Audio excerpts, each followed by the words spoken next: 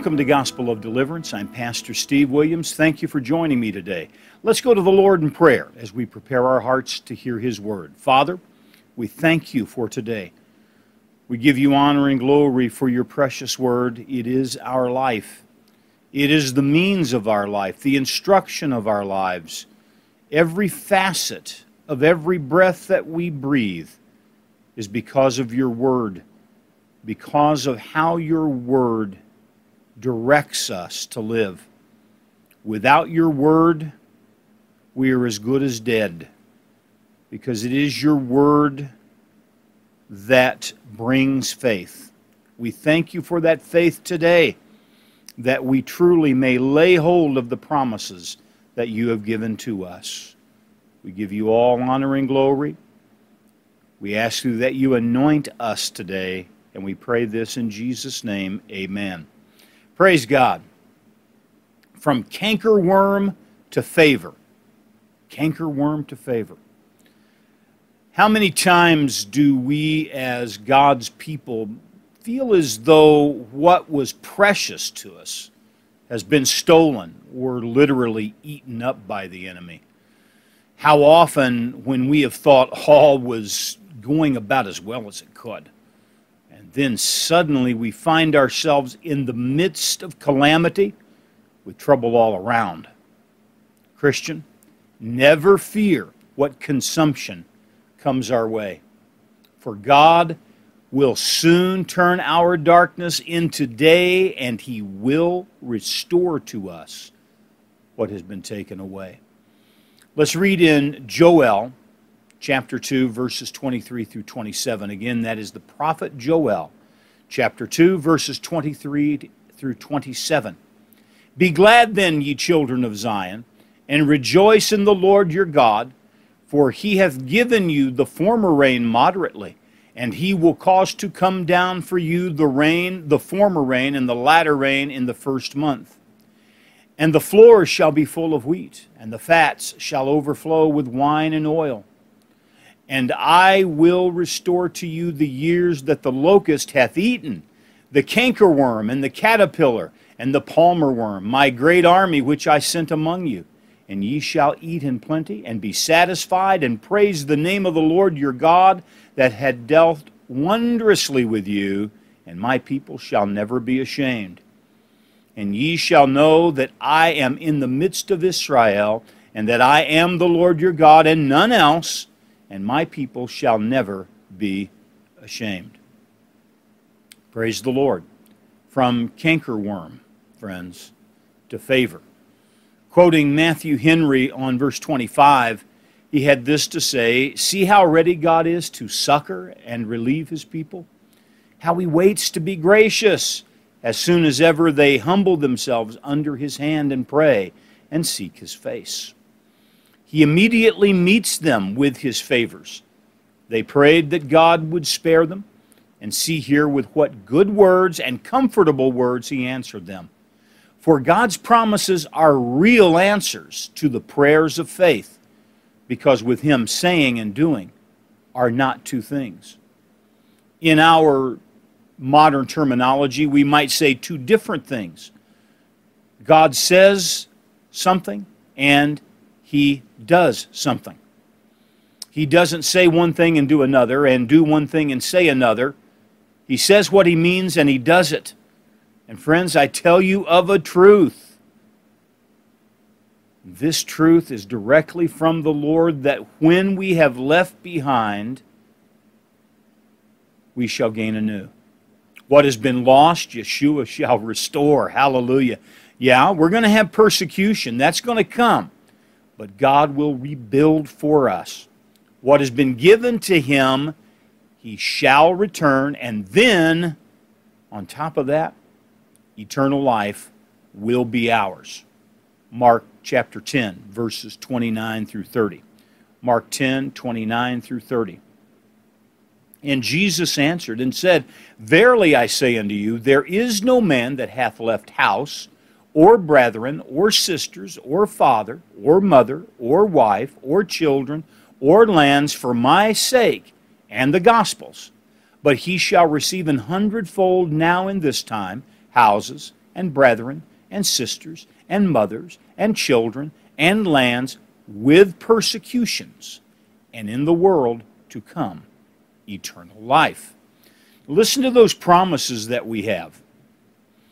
I mean, these are deep promises. We're going to receive 100-fold. Now, that does not mean that you're going to have 100 houses, nor obviously 100 wives or 100 brethren and sisters. What it means that in the Lord, your family of God expands. And what is available to you expands beyond your property. The church becomes your home. Your ministry becomes your home. And then above all of that, eternal life to come. John Gill wrote about this. He said, they will be doubly recompensed once in this life and again in the other world. Hallelujah. Friends, we have something to look forward to. You don't have to be worried that things have happened and that things have been taken or eaten up by the cankerworm, because God is on hand and He will bring to us again what has been lost, what has been taken away, what has been stolen. Jesus will give again. Ours must be a life filled with fidelity to Christ because of all of these promises. We must be unwilling to forsake Him or His ways for even a moment. No one or no thing is worth the splendiferous presence given to us by our Savior and Messiah, Yeshua. And what I find remarkable is that often what we find is that we will lose something, or something will be taken away, something will be what we think is stolen. And when God replaces, He does it better. Look at old Job. He lost his wife, his children, his lands, his cattle. He lost all of his money. And God returned it to him. Friends, we can rest assured that God is going to do it for us. Song of Solomon, chapter 8 and verse 7. Song of Solomon, chapter 8 and verse 7. Many waters cannot quench love, neither can the floods drown it.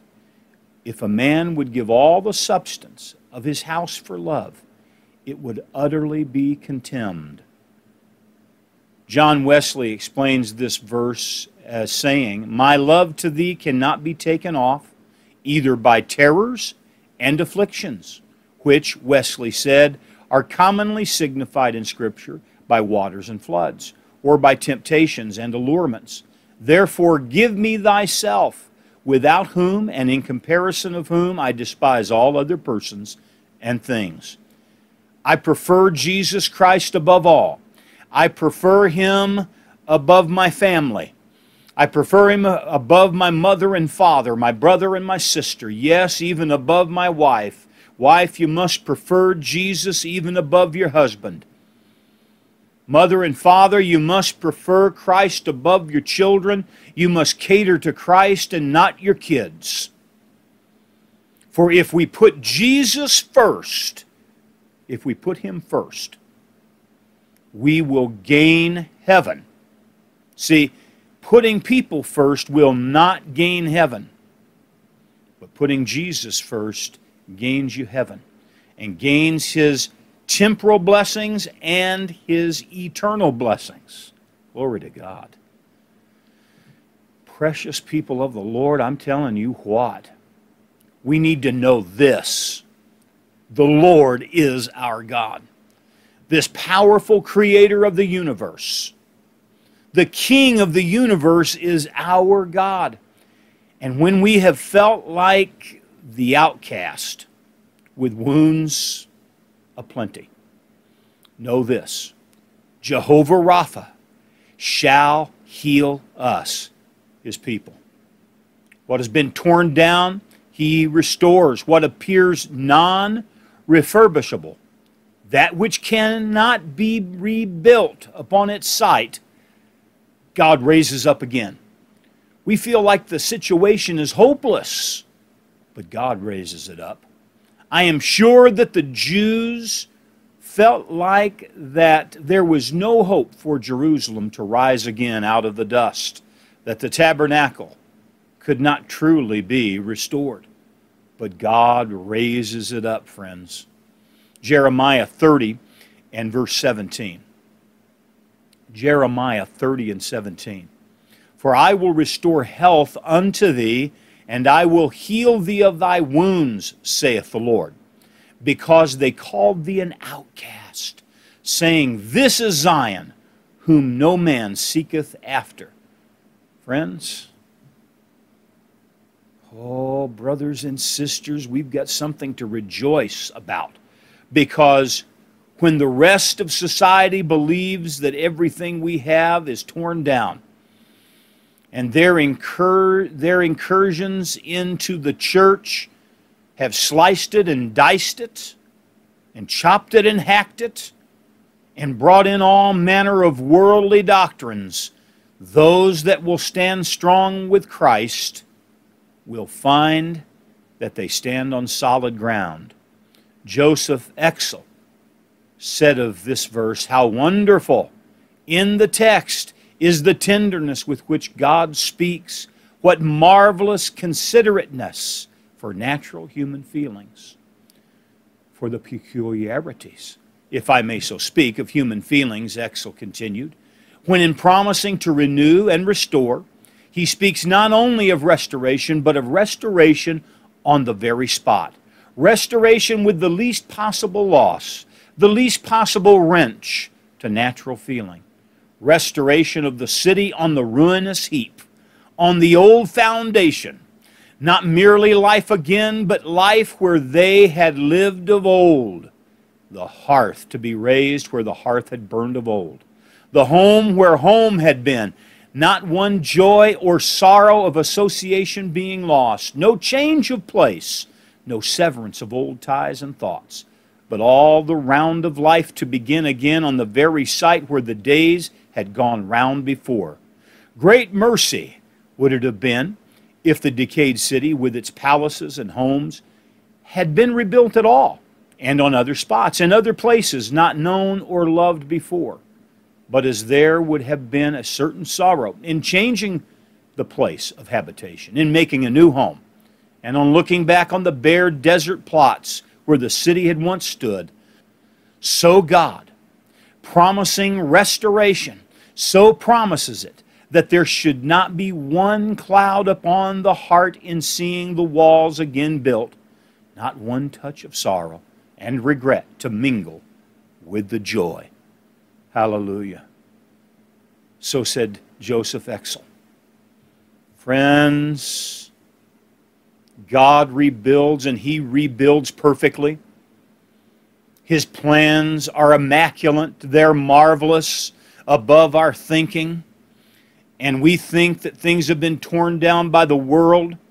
They've been destroyed by Satan. It's a lie. I tell you of a truth today, friends. Satan cannot destroy what God has erected. For God simply builds it immediately back better than before. What people have done damage to, God restores. God builds up again, and it's better. And yet, we have all of that wonderful memory. We have all of that memory of home that God has fashioned for us. Hallelujah. From cankerworm to favor, that's what we have.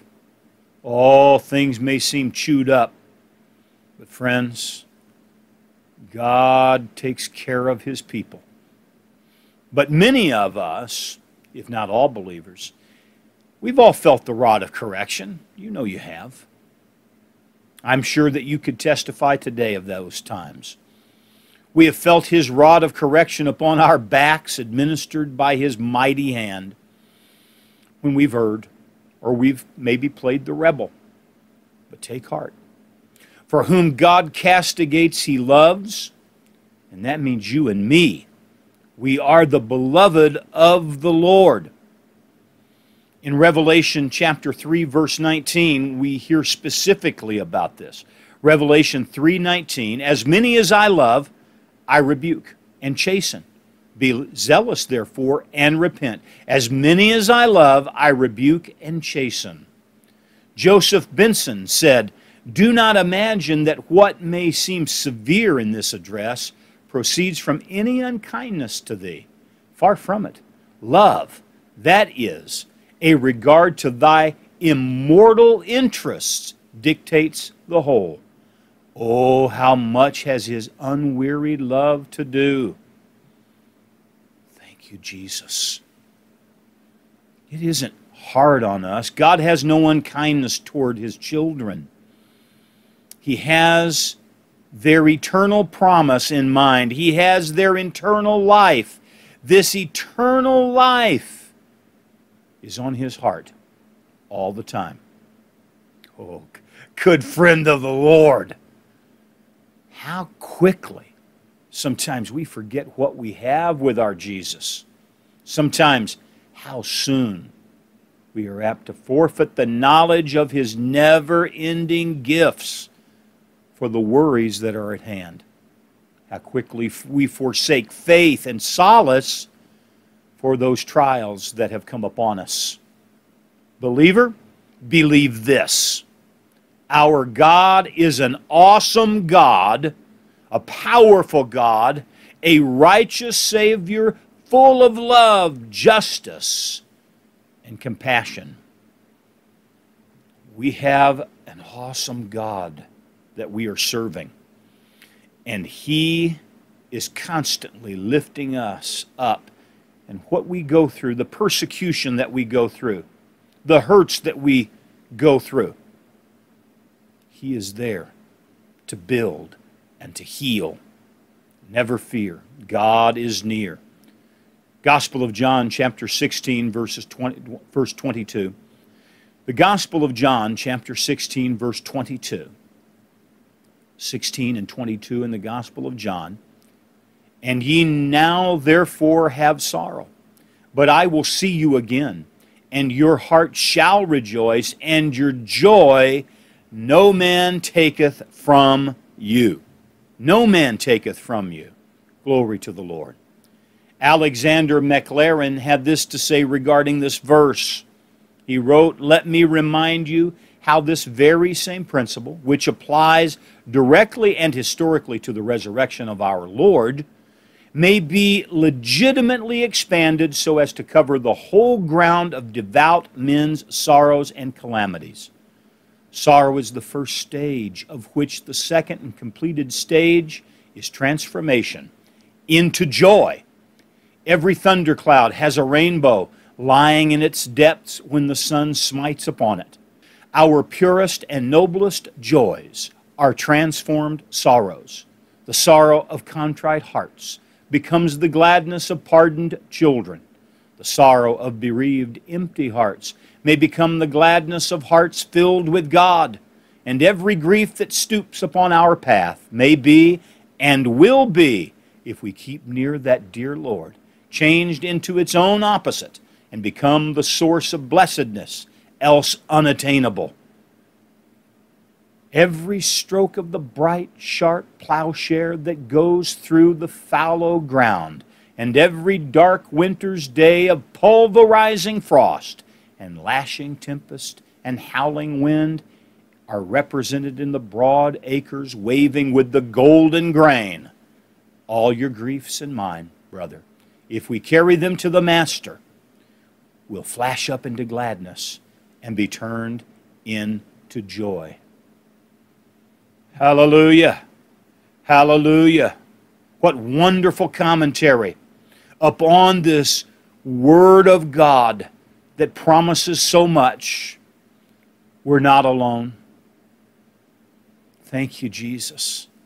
Oh, it's not just about the resurrection, but it literally affects every section of our lives every single day. So see what confidence is available to us.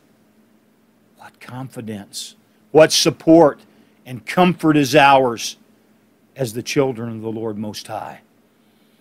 What love has the Father bestowed upon us? Glory to God.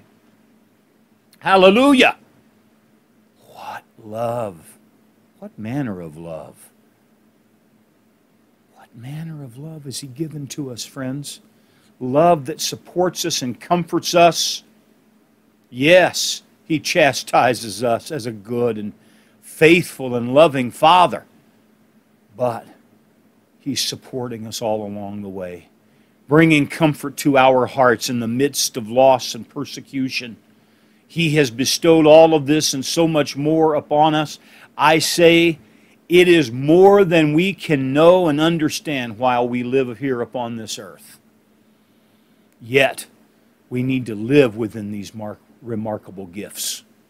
We need to spend time cherishing and worshiping God for these marvelous gifts that He has so freely given. All by His grace and His mercy and His love. Before you and I were even born again, He loved us with a precious love. 2 Thessalonians 2:16. 2 Thessalonians chapter 2, verse 16. Now our Lord Jesus Christ Himself and God, even our Father, which hath loved us and hath given us everlasting consolation and good hope through grace.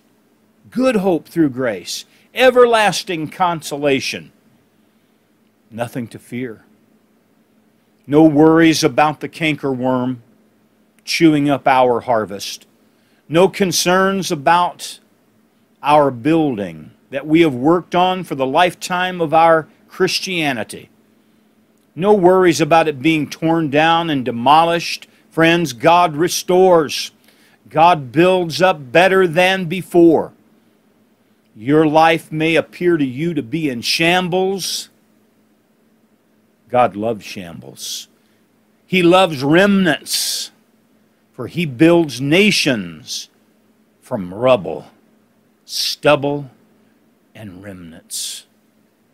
He builds a people, a priesthood. This is who we serve. F.B. Meyer said of this verse, when unreasonable and wicked men try you, turn to the Lord, who is faithful to His promises and to His saints. The stronger the gales of opposition and hatred, the deeper should we become established and rooted in the truth. When it gets hard, in other words. When it gets hard. When it gets tough, the tough get going. True believers take opposition and they stand upon it in faith and they wait upon Christ to build, to strengthen, to restore what the cankerworm, what the enemy has fought against us with, and every bit of damage, God repairs. The mercy and the multiplied grace of our Heavenly Father is all around us. It is upon us and it is visited in us, filling us daily. Therefore, let us rejoice for this our merciful God. Friends, we need to take time to praise Him. Because it's in that praise as we look at what God has done for us. We look at what He has promised to do for us. To restore what the cankerworm has eaten. To give back what has been stolen by the enemy. And what may have been damaged or destroyed. Oh, Pastor, maybe you have faced that very same thing of your church being split. Prayer group or Bible study, maybe you had a split because of disagreements, ill feelings. But don't worry. God restores. He restores. His multiplied grace, it sets us free. Our Heavenly Father is in us. around us. Thank God for His visitation. Hallelujah. Thank God for His visitation. Our last verse for today is Psalm 116 and verse 5. Psalm 116 and verse 5. Gracious is the Lord, and righteous, yea, our God is merciful.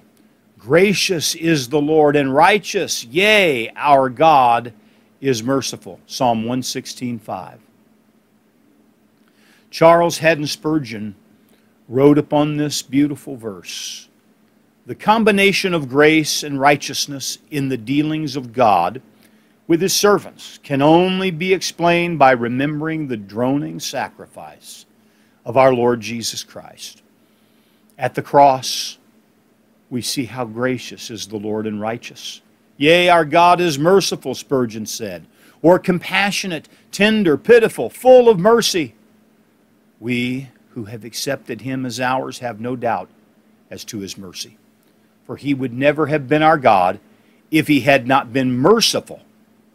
See how the attribute of righteousness seems to stand between two guards of love: gracious, righteous, merciful.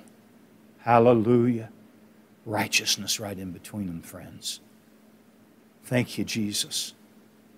Spurgeon said, "The sword of justice is scabbard in a jeweled sheath of grace." I don't know if any more beautiful words have been written in commentary than that sentence. The sword of justice is scabbard in a jeweled sheath of grace. Yes, God is a just God, but He is merciful. He's gracious. Thank you, Jesus. He's righteous, but it's contained in that grace and in that mercy. And His sword of justice is in that sheath of grace. Praise the Lord. And that mercy extends to us as the cankerworm eats, as the enemy combats. Don't worry, friend.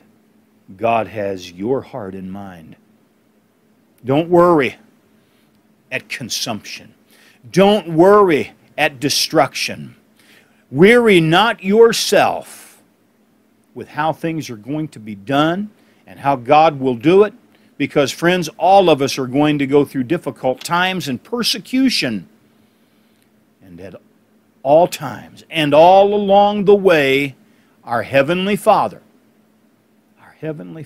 is there with His grace and His mercy to reach down to us and lift us back up. Maybe you've tripped.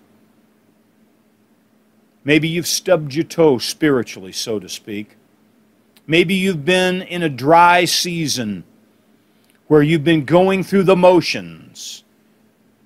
Oh, maybe you've felt some dissatisfaction. But I'm here to tell you, the God of all mercy and grace is with us today.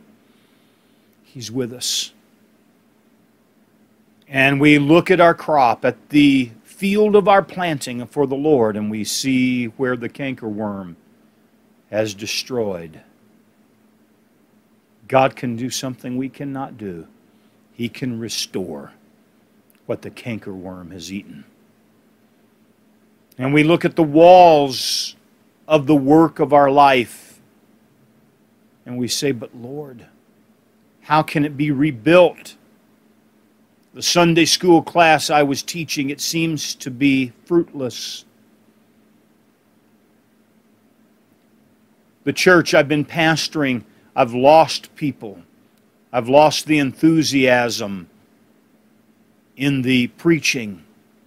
They don't seem to want to hear the truth. Don't worry, friend, about the prayer meeting and about the Bible study and how many are there. Because God is the builder and He's the rebuilder. He's the deliverer. He's the restorer. He is Jehovah Rapha. And He heals more than just the body. He heals the mind. He heals the spirit. And He heals what has been torn down. He heals what's been destroyed. He heals. And we can rest assured of this. Let us relax. Let us take solace and comfort when we have seen the damage from the world. Let us, instead of being caught up in what's happened, let us be caught up in Him. Let us turn to our Savior. Let us turn to Him. Let us beg of Him His mercy. And we'll never be sorry. Not a moment, not a day will we be sorry that we have turned solely to Christ, because He restores. He favors us. He gives us His great and mighty favor when the cankerworm has eaten up our harvest. Thank you, Jesus. Praise you, God. Will you join me in prayer today as we pray for all of those needs? Maybe you have a particular need today. Maybe someone in your family or a friend, someone at church. We're praying for their need today. I don't need to know what it is. You don't even need to know the specifics of it. Friend, all we need to know is that we are to pray. So we're praying for the need. We're praying for their specific request. We bring it before them. The Father, the Son, the Holy Ghost. Hallelujah. We bring it to the only one of power that can do anything for us. Let's go to the Lord in prayer. Thank you, Jesus. We thank you, Lord, for bringing your healing power, Jehovah Rapha, into all of the circumstances. We don't know their names necessarily. We don't know their plight. We do not know all that has went on before. But we do know that you are there to heal. You're there to heal, save, and deliver, and we praise you for it. We give you all honor and glory today for reaching down and touching wherever they may be. It doesn't matter the country. It does not matter how far away from this voice they are. Because as we pray, as we join together as one, you hear our prayers. You say when 2 or 3 are gathered together, that you are there in our midst. We praise you for that today. We thank you, Lord God, for touching this very day. In Jesus' name we pray. Amen. Praise God. Thank you for joining me today, and I just hope and pray in Christ that you have a great day in the Lord with your family and your friends on this beautiful day of rest. God bless and goodbye.